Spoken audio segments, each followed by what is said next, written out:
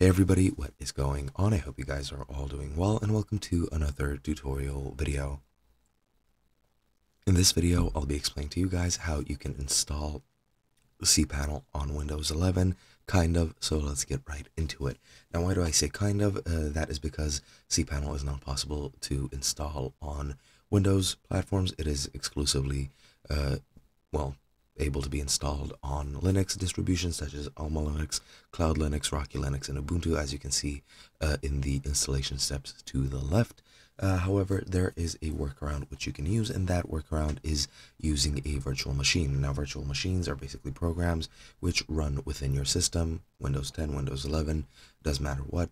You can even install VMs on Linux, and it's basically sort of a local it's an emulation of a computer. You give it the resources from your system, and then it pretty much creates a virtual machine, as you can imagine, and then you can install whatever you want on there. You can install a fresh installation of Linux, which you do need to do before you install cPanel, so make sure your installation is fresh.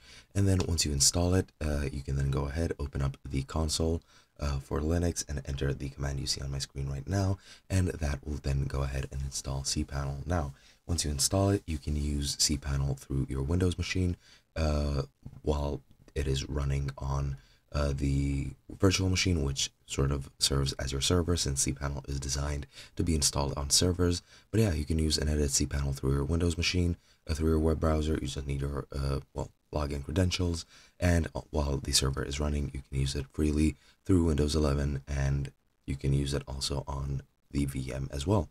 And that is basically it. Hope you guys enjoyed, and I'll be seeing you guys in another video.